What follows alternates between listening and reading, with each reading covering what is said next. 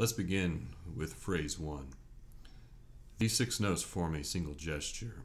This phrase easily divides into 2 rhythmic groups of short, short, long, short, short, long. The absence of metered time also eliminates metric accents. So where is the emphasis of this phrase? Dynamically, on the surface, it says to start strong and get softer, but I don't experience this phrase where the first note is literally the loudest point of the phrase. The weight of the gesture is influenced by the agogic accents in the measure. This is pretty similar to interpreting recitative in an opera, where metered time is not as critical as the inflection of the syllables. Stressed syllables use longer note values. This leaves us with the 2 notes, F sharp E, a 2-note psi motive. 2, 1. And this 2, 1 psi motive is then decorated. 2, 1. And the dynamic indication isn't merely stating that we should start loud and get softer, it's following the stress-release pattern of the psi motive. 2 is stress, 1 is the release of that stress. 2, 1. Looking at phrase 2, we have an elaborated repeat of phrase 1. It elaborates the same 2-note psi motive with additional ornamentation. So until the final E in measure 2, I want to make sure I hear the F sharp being sustained and decorated. 2, 1, 2, 1. All that's decorating 2, 1. If we continue to extract the longer notes out of the texture in measure 3, we are going to be left with 2 groups of 3 notes divided by the provided dotted bar line in the score. These 2 gestures are of course related by transposition. 2, 1, 3, 2, 1, 3. And in this third phrase, I start to hear the melodic gesture being split into 2 opposing lines.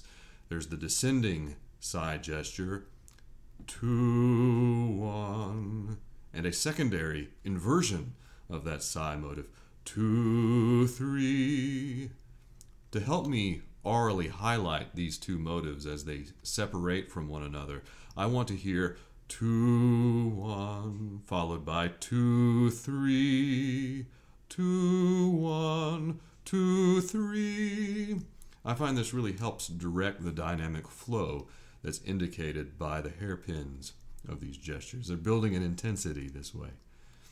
It's also perhaps worth noting that all of the dotted notes in measure 3 are the resolution notes of the psi motives, and they're rising by diatonic thirds throughout the measure. So we start out with B, A, B, C sharp, that's a third higher than the A, F sharp, E, F sharp, G sharp, A, C sharp, E, G sharp. Those rising diatonic thirds are the resolution of those psi motives.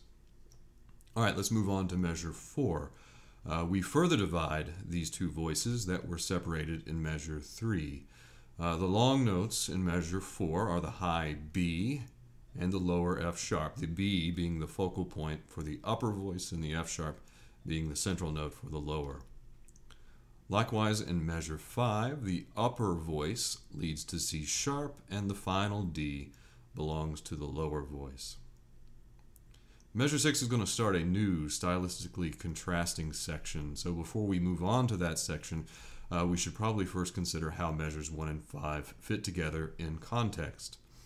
So, as I mentioned earlier, measures 1 and 2 are both elaborating a 2-note psi motive. 2, 1. Both of them have that same motive. 2, 1. 2, 1. Measure 2, of course, decorates it more than measure 1 does. That extra ornamentation in measure 2 is intensifying that gesture. It prolongs the first note of the psi motive, that is the note of dissonance, before the release on 1. Measure 3 is transforming this motive by simultaneously having the note of tension, that's scale degree 2, resolve both down as expected, 2, 1, and resolving up, 2, 3. And so that's the inversion, right? It's kind of like, what is that, cellular mitosis. It creates a lot of energy as one idea is being split into 2. Measures 4 and 5 really need to be paired together and related back to the build-up in measure 3. So if, the high B in measure 4 is a result of those consecutive rising thirds that we had from measure 3. We had A, C sharp, E, G sharp, B. That B is that result of those consecutive rising thirds, and that's in the upper voice. And then the B rises up a step. Remember, that's the inverted psi motive, up to the C sharp in measure 5. B, C sharp, 2, 3. So that's measures 4 and 5. The lower voice in measures 4 and 5 is dropping a third from F sharp to D. But I hear this third being filled in by the E on the downbeat of measure 5. It creates a stepwise descent from F sharp, E, D, or 3, 2, 1. To help me hear these large-scale musical connections like I'm presenting here, I want to divide these measures into 2 separate melodic lines that they represent. Starting in measure 3, the lower voice is going 2, 1, 2, 1, 3, 2, 1. The upper voice is going 2, 3, 2, 3, 2, 3.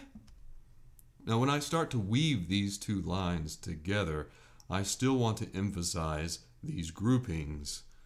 So still starting in measure 3, the lower voice is going to go 2, 1, the upper voice 2, 3, lower voice 2, 1, upper voice 2, 3. Now, the F sharp that's on the downbeat of measure 4, it can be considered the beginning of an elongated 3 that connects all the way to the F sharp at the end of the measure. The upper voice B is going to be scale degree 2. So then we'll move back down to the lower F sharp in measure 3. So we'll have 3, 2, 3. The E in measure 5 is voice 2, right? Is the lower voice scale degree 2. Instead of blindly then leaping up to the C sharp in the upper voice, I want to make sure that I'm hearing its relationship back to the previous B in the upper voice. So I'm going to insert the B again before the C sharp to remind my ear of the motive that I'm wanting to focus on. Then, likewise, in the lower voice in measure 5, I'm going to precede the final D in measure 5 with a repeat of the E, prolonged from the beginning of the measure. So measures 4 and 5 should be practiced this way. 3, 2, 3, 2, 2, 3, 2, 1. That way I can really hear how those motives relate to one another. To take that one step further is to apply the melodic line, all the ornamentation, back in. So starting in measure 3, that would go like this. 2, 1, 2, 3, 2, 2, 1, 2, 3, 3, 2, 3, 2, 3, 2, 1. think that's enough for this video. We'll continue with the next section at a later time. Thank you.